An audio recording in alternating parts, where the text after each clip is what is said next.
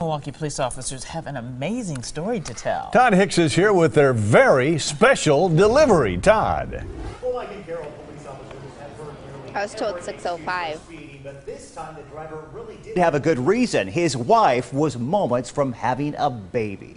At that point, I yelled across my partner, we're having a baby. Officer Xavier Benitez never thought he'd say those words to his partner, Adam Bradley.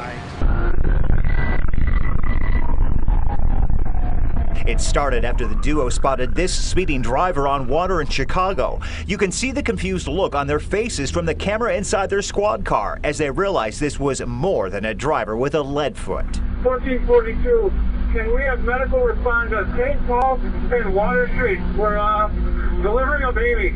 Officer Benitez tells me when he saw the woman moaning in pain, he knew this baby had no plans to wait. I could see that she was actually giving birth.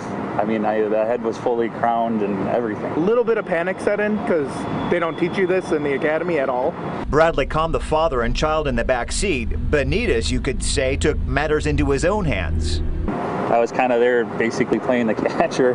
Benitez and Bradley said this all happened so quickly they didn't have time to think. From the moment the car was pulled over until they delivered the baby was just a couple of minutes. The two officers made sure the little girl was healthy and breathing. The two veterans say they've seen it all on their time on the force, but this was the day they'll always remember. We've taken plenty of people into custody, but able to bring a life into the world, it's just amazing. And I'm told the family named their little girl Isabella. Of course, the big question is, did the couple get a ticket? The officers tell me they let them off this time. Yes, when you have to bring a life into the world, I think that's a good excuse. No need to call in speed busters on that one for Todd, sure. thank you.